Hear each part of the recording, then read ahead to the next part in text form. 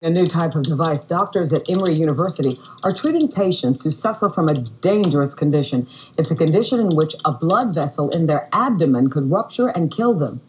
Health News 2's Dr. Randy Martin is here with more on how it works and why patients can recover faster. Richard, Monica, this is an aneurysm, and you've heard of aneurysms in the brain, but this is in the abdominal aorta, the big blood vessel taking blood to the body, and it's very common.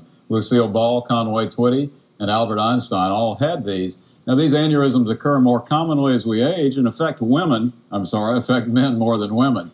They're actually weaknesses in the wall of the blood vessel, which under the effects of blood pressure can expand and rupture. But this new device and a new technique to use it, it may be effective in treating them very early. 86-year-old Bill Standard is getting ready to undergo a type of operation that may have been impossible years ago. He has an abdominal aortic aneurysm, an enlargement of the major artery in his abdomen, which could rupture at any time.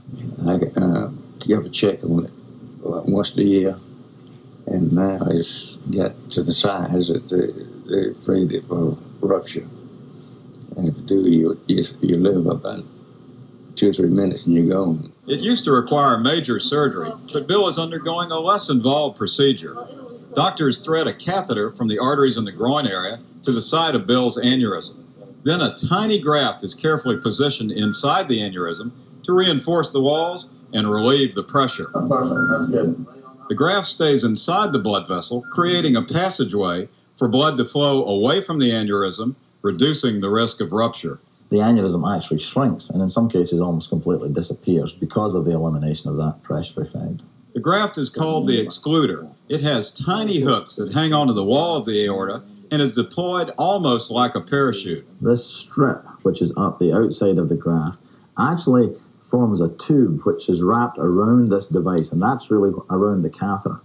It has a pull string in it, and when we pull the string, it allows this to pop out inside the aneurysm, and it pops out almost instantaneously. And the new device can be tailored to help each patient, and it's smaller and more flexible than older devices. The principal advantage to this is that it allows us to treat patients who frankly are much sicker and couldn't tolerate an open abdominal operation.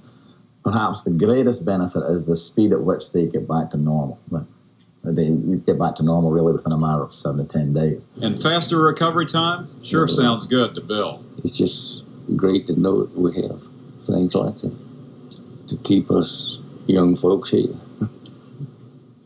Now, Bill is doing super, we hear. Now, while this procedure appears very promising, the long-term outcome for the graft is still under investigation.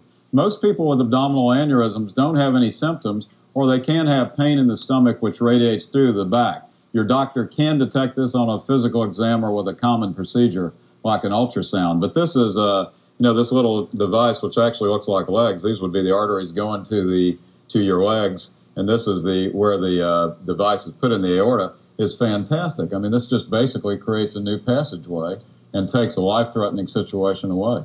I feel it? Yeah, sure. I mean, it looks like something you'd made in class, doesn't it? Plastic feeling. It's Gore-Tex with these little hooks, but I mean, it's fantastic to us because the surgery was really major surgery. Okay. Great advances. Thank you, Randy. Thank you.